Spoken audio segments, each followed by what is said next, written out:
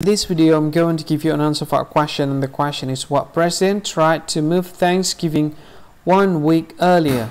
Well, now I'll give you the answer for the question, and the correct answer for the question is Franklin Roosevelt. So that is the answer for the question, Franklin Roosevelt. That's the answer. Hi, thank you so much for watching this video. If you find this video is very useful, you can help this channel to grow by subscribing this channel. Please this subscribe button and don't forget to like this video.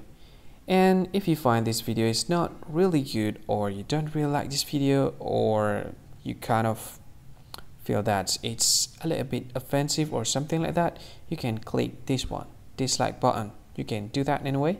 And if you want to share this video with your friend, you can share it by clicking this share button, and you can share it to any social media that you wish that is currently available at this time, like Facebook, Twitter, LinkedIn, and many others, right?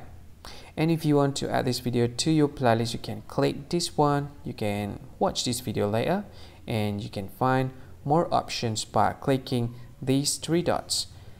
And yeah, don't forget to subscribe. I think that's all of it. Thank you so much for watching this video, and see you again in another video.